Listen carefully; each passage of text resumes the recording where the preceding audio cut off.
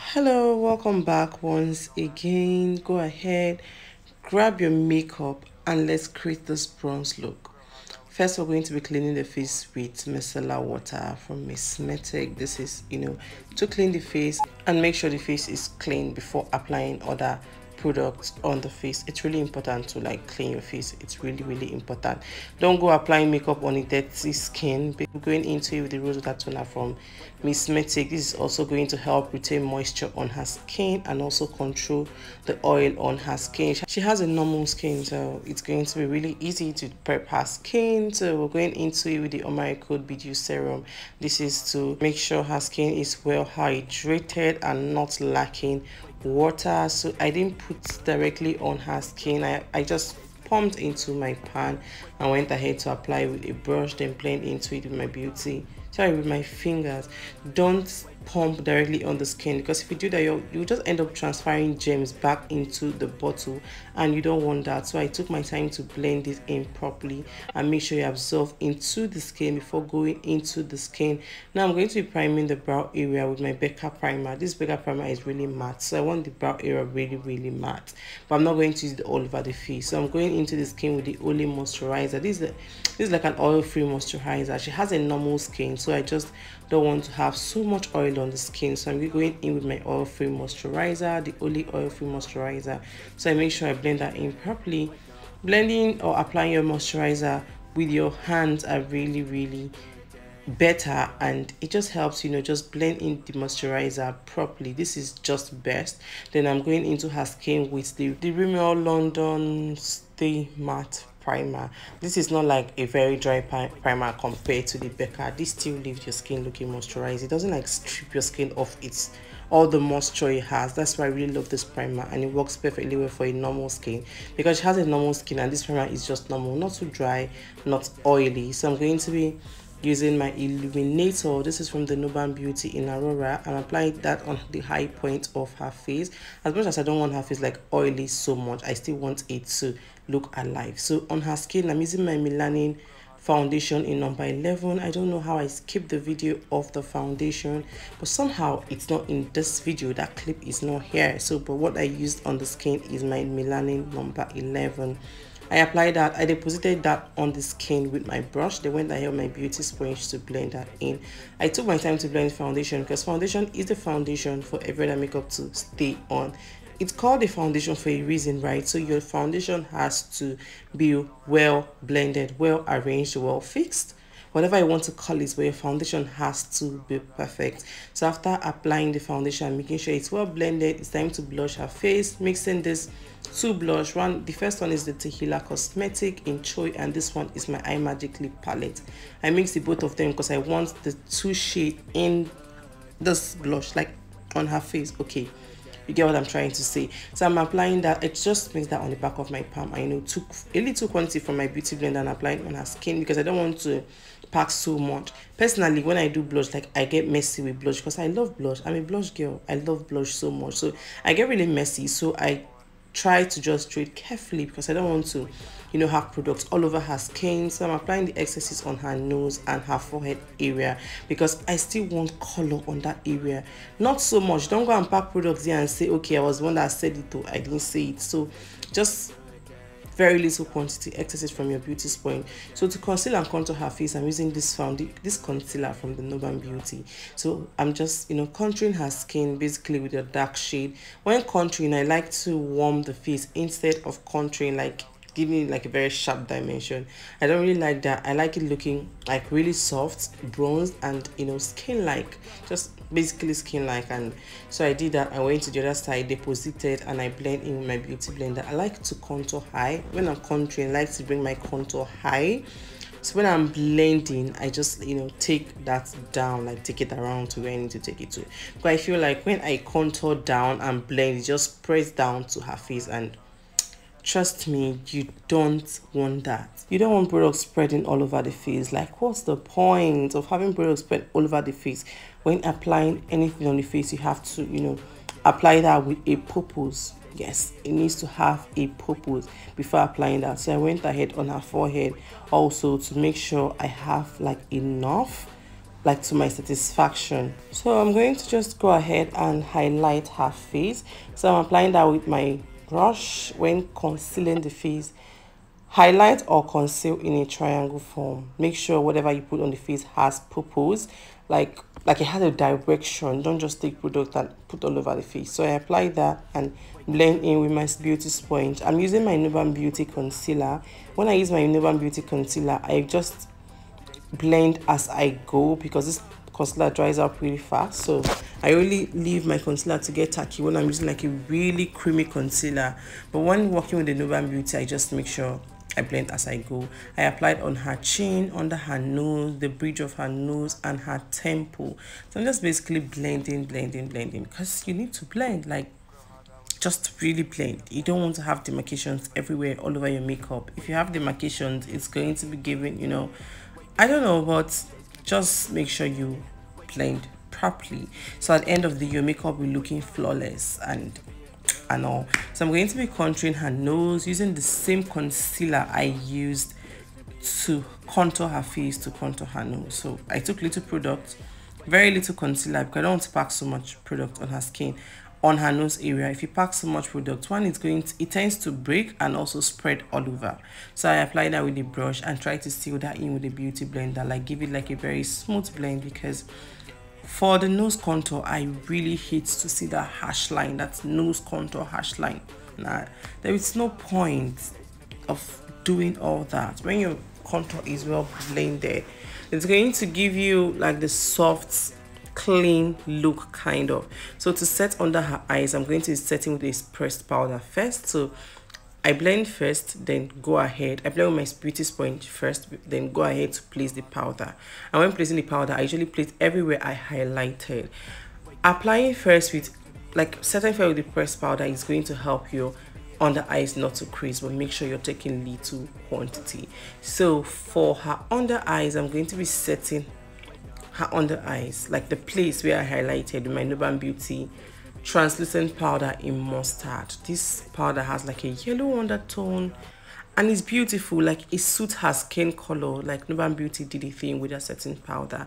If you have not tried this Nuban Beauty setting powder, I highly recommend try it, and it's affordable and does the job perfectly well. So you don't have to break the bank if you cannot afford like the high-end setting powder. So just go for this and you're good to go. So I apply that basically everywhere I highlighted. I asked her to smack so I can, you know, be able to apply under her mouth and on her chin. This is just going to help me like have like a very easy blend, and also apply on the bridge of her nose and on her temple, everywhere where I highlighted.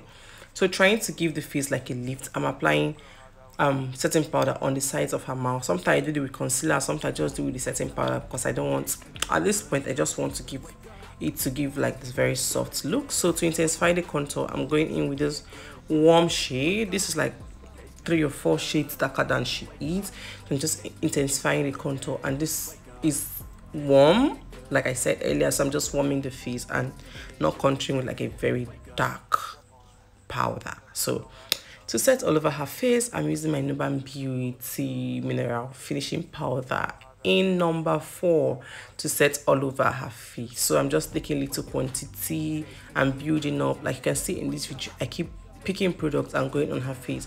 The reason is because I don't pack so much product and go straight on the face. I just make sure I build up. If it's not enough, I can always add. The product is mine, right? So it's still there with me. So to give her face a lift, I'm going to be contouring the sides of her eyes. This time I'm not using the same shade I used to contour her face because that's going to be too dark. So I just want to, you know, give the eyes a lift like a little bit. So don't just go in with so much product, like a very dark product.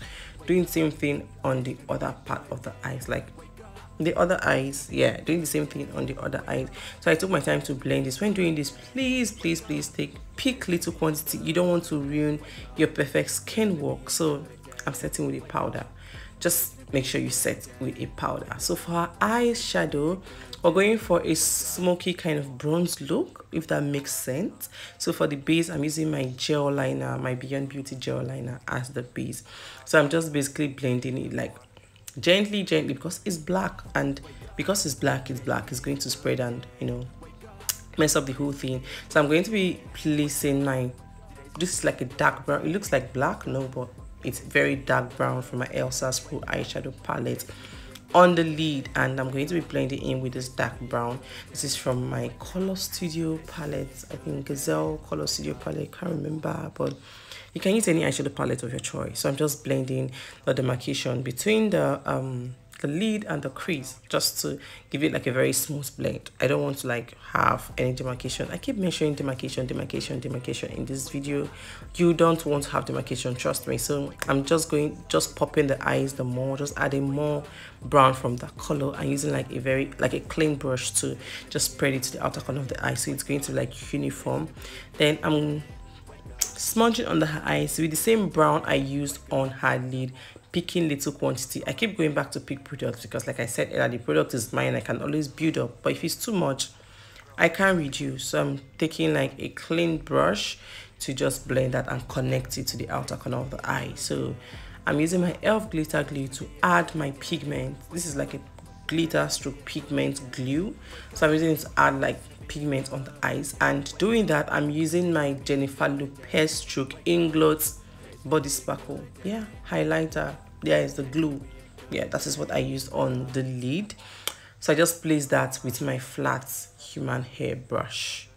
When working with like a flat human hair brush or an animal hair brush works better for you when placing a pigment on the eye. So I just place that and blend that using like a blending brush to just pick little brown and blend the outer corner of the eyes and make sure everything just uniform, like it came with her eyes. That's the vibe I wanted to give, very soft. Then to line her waterline, I'm using my Beyond Beauty gel liner. I make sure I put it on the back of my palm, let it get tacky for a while before going into it, and on top of her eyes as well. And I'm using my favorite Wing Beauty mascara. The wand of this mascara is amazing, like instant volume mascara. See the volume it gives to the eyes. Wow, this mascara, I love it. And using my Davis pencil. This is the pencil I use all the time for my brows. So I'm just doing my brows, or doing her brows rather. I use this pencil all the time. I basically just have like one way of doing the brows, but recently I started doing like the brows last, after the skin work, after the eyeshadow. Before I do like the skin work, then do the brows, then do the eyeshadow. But now I just, why not change the style of this whole thing, you know? So I changed the style, and I'm doing like, I changed my style of makeup. I want to try new things. There's no harm in trying. I want to try new things. So now I'm doing the brow last, and I kind of love the way it turns out. So this is what I'll be doing from now on until I get bored and try new things, or decide to try new things again. So I'm just basically highlighting or defining the brows. When the advantage of doing your brows last is that, one, it saves you products, plenty concealer and the rest of them. And when defining your brows after, that's when you're doing your brows last. Make sure, guys, you go in with so little quantity, because you don't want to have concealer messing around your eye. So I did her lashes off camera, yeah, so I just trying to like clip it together to seal it into her natural lashes. So I'm blending her under eyes, taking out excesses from her under eyes using her powder shade. And I am picking like little or no product. I have like little or no product on my brush, so you don't want to pack product and ruin what you already did. So I'm going to be spraying her face to bring the makeup together with my Nuban Beauty setting spray to make it into one layer. So to speed up the drying process, I'm using my lash pack. I have like that mini fan, but I feel like that mini fan is not fast, so my lash pack does it faster for me. So that's it. So I'm just sealing the makeup with my beauty sponge.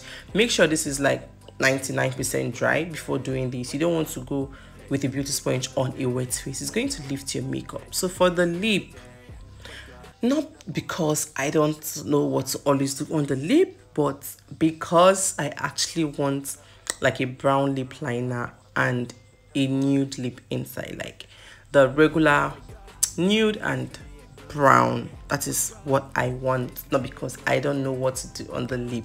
So I'm lining with the brown from my iMagic lip palette, and I'm making sure it's well blended, because I really don't like going after my lipstick to clean or define it. So I take my time to just line it properly to save me from the work of going back to define and clean. So I'm using this shade from my iMagic lip palette. I mixed it actually. I mixed like that white shade and a little bit of pink, like very little, so it doesn't look too white on her lips. And you know, and I don't want to have like the pink on her lips. That's not the vibe I want in this video, or this look rather.